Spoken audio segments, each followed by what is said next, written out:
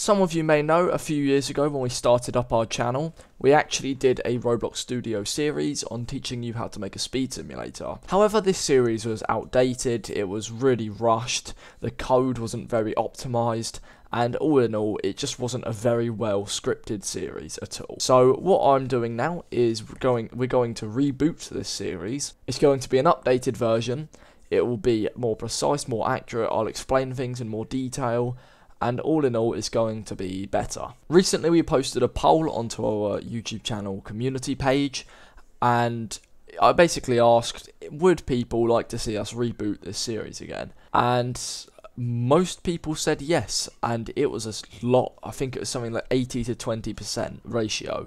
So it was pretty good. So seeing as the majority of people would like us to restart this series or reboot it, that is what we're going to be doing. But this is going to be far more updated and better, just in general. So let's get right into it, people. Okay, so here we are. We've got a base plate for a Roblox game. Now, I'm not going to show you how to set up a new Roblox project. We may do that in the future. I can make a separate video if you would like. But once you've set up your Roblox project, you will have a plain base plate. I've just got some extra bits and bobs because this was kind of a storage dump for my other games. Okay, so to get started, we need to make some leader stats. So under server script service, we need to add a script, and I'm just going to rename the script to Leaderstats. And in here, this is where we're going to create our leader stats. So if you don't know what leader stats are, they're basically a kind of like a leaderboard, top right of the screen. It's like a local leaderboard, and it will display all of the players' stats. So to create this, we need to create a function which will be called whenever a player joins the game. That function will be game.players.playerAdded::connect function, and then we need to pass in the player that's joining the game. So this is creating a function that will be called whenever a player joins the game. Now, when the player joins the game, we need to create a new instance, which will be a folder. It'll be the leader stats, and we also need to create another instance which will be an integer, and that will be the points that the player has. So let's create our local leader stats. So we use local to define a local variable, and we're going to set this equal to instance.new, so it will be a brand new object which we're going to create as a folder, and we're going to put a comma after this folder and then put the player, and I'm using PLR for short, and we're going to pass that in as well. That means we're creating a new folder, and it's going to be inside of the player. What we can do now is say leaderstats.name equals leaderstats, spelt exactly like this, all lowercase. It has to be spelled exactly like that, or it will not work. And now we need to create our points. So local points equals instance.new, same thing as above here, but this, rather than being a folder, this is going to be an int value for an integer value, or an integer as a whole number. And then a comma, and rather than putting this inside the player, we want to put this inside the leader stats. And now let's call this points.name equals, and we'll call this points.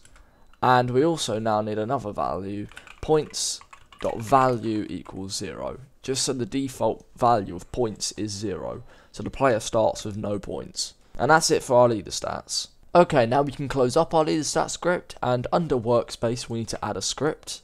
And we're going to rename this to events. This is where all the main events of our game will happen. So within this script, we need to, essentially, we're going to have a remote event inside of the script, which will add our points together. Now, of course, you don't have to have this events under workspace, but we are going to, just for the sake of ease. So we're going to add in a remote event, and I'm going to rename it to add points.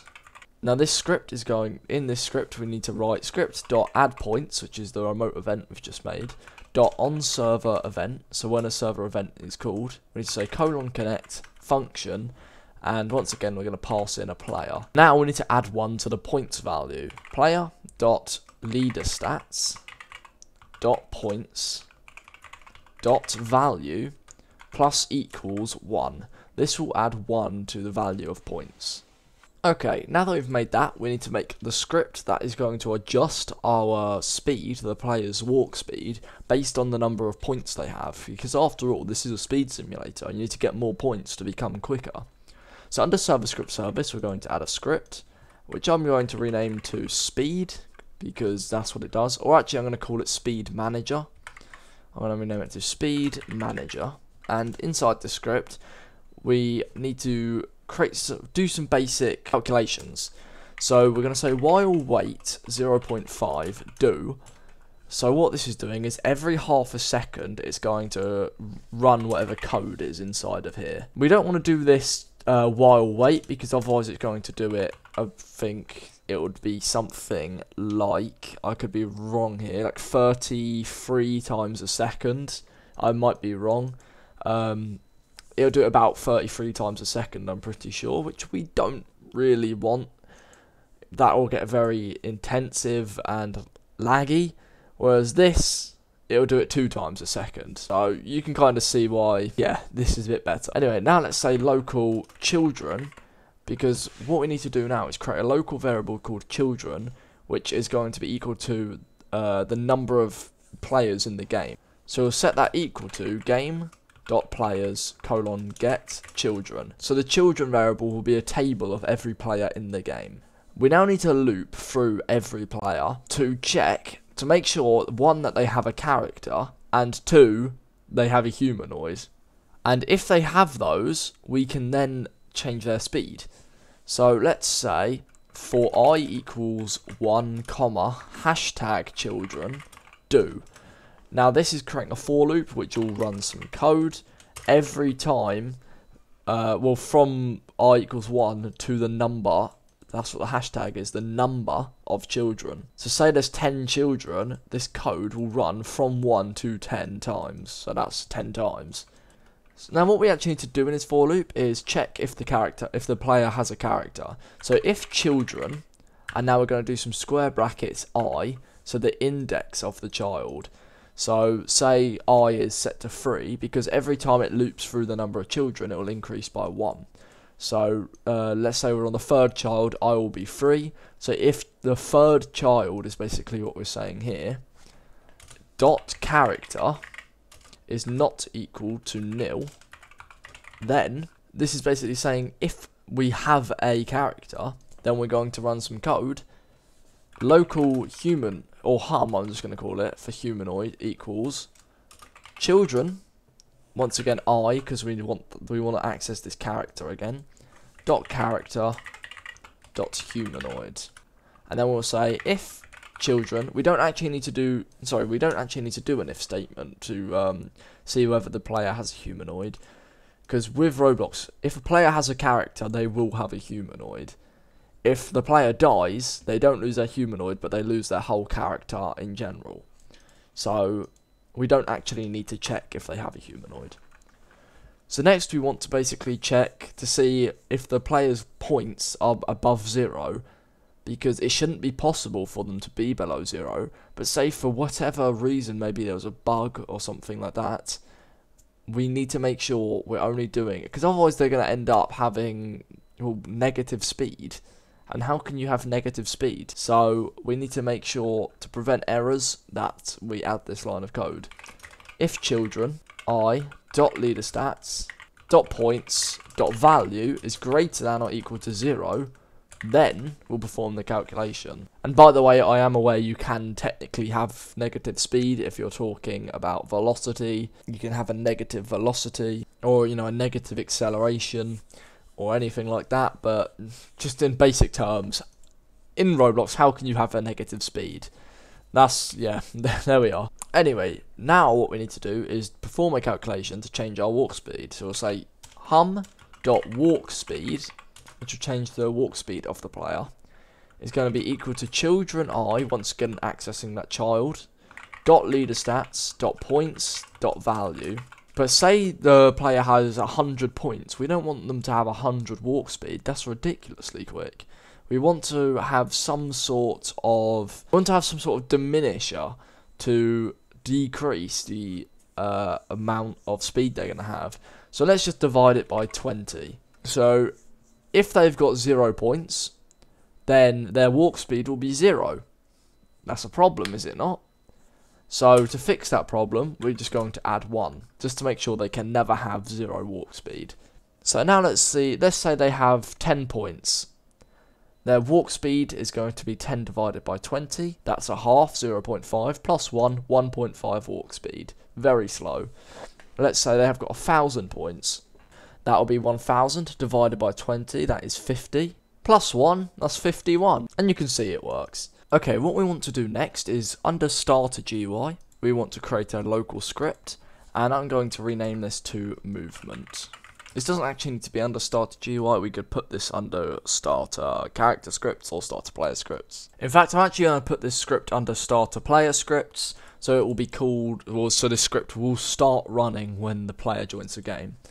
Now in this movement script, we're going to wait about 4 seconds just to give the player time to load in. That's the only reason we're doing that. And then we're going to set the player, so we'll say local player equals game.players.local player. So because this is a local script, it runs on the client, so we can simply reference the player by saying game.players.local player, and that is the player that the script is attached to. We then will say while wait 0.5 seconds again, because once again 0.5 seconds, that's only being called twice a second, that's not too bad. We'll say if game.players, in fact we don't even need to say that, we can say if player wait for child or find first child character. I mean, the reason we want to do find first child is because if we do get player dot character, then but the player dies and they don't have a character, and this script runs, we'll get loads of errors in our output. Whereas if we say find first child character, if they can't find the character, there won't be any errors. It will just stop running that code and repeat it in the next 0.5 seconds, so it prevents errors. So if player find first child character dot humanoid dot move direction, so this is the direction the player's moving in, dot magnitude, so the magnitude of the direction is greater than 0, then, so this is basically in short saying if the player is moving and not standing still, then we want to fire.